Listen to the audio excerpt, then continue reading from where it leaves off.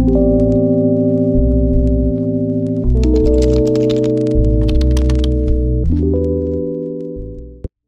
guys, and welcome to my YouTube channel. You already know that I visited the Max Liebermann's villa today, and by this time I did it at different times of the year.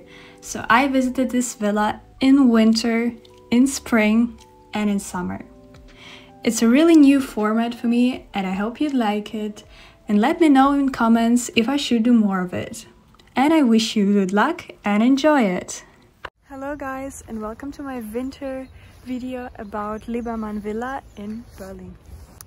Actually, I have been in summer here and nature in summer looks like very beautiful here, but today we have January, that's why I thought it is also important to look at this villa in winter. And yeah, villa. The Max Liebermann's villa was the summer house of the painter Max Liebermann, who lived from 1847 to 1935. And he created this summer retreat for his family away from their main residence in the heart of Berlin, near the Brandenburger Gate. Inside the villa you can find an art museum dedicated to the Liebermann's life and work, and you can find there his paintings also from this garden. I'm gonna show you the art museum a little bit later, but a central component of the Liebermann Villa is also the historical garden. So guys, Liebermann's garden and his villa was planned by himself, and he wanted to have like different geometric shapes in his garden, like oval one and square, and he did it by himself. So I think it's pretty cool.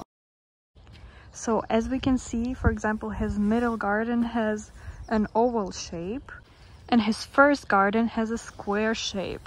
So he planned it like this. It was his idea to make this garden like this. You've already seen the garden in winter, but let's look at it in spring/summer.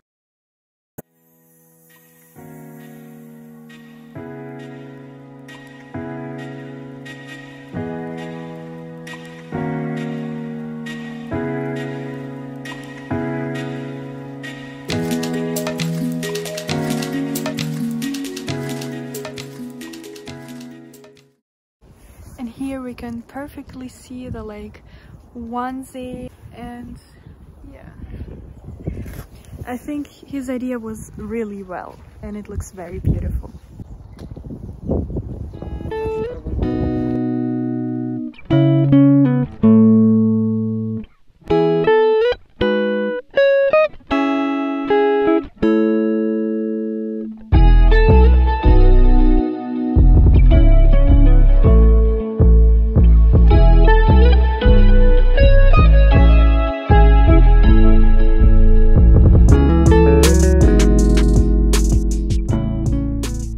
So you know guys, that video was filmed on 28th January and today is 28th April and everything is green right now and sunny, and it looks completely different than 3 months ago. I think it's time to go inside to see the paintings of Max Liebermann. And before you see his wonderful paintings, I want to tell you a fun fact that I've seen a painting from this villa and from this garden in the Rosengart collection in Lucerne in Switzerland.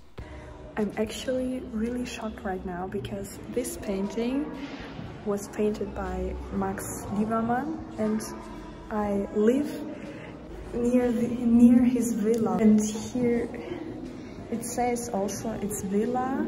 Where did he live? So I know this place, I have been there. So at the art museum you can mostly find his paintings from his villa and his garden.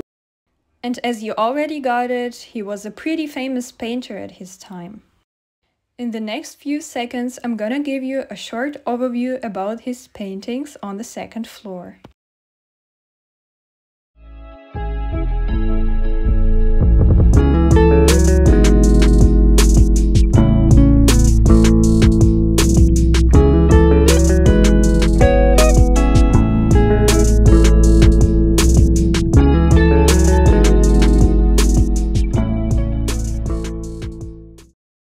Max Max Liebermann was a German Jewish painter. And on 30th January 1933 was the day when power was handed over the National Socialists.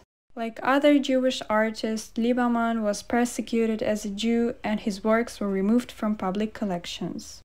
One last self-portrait was created in 1934.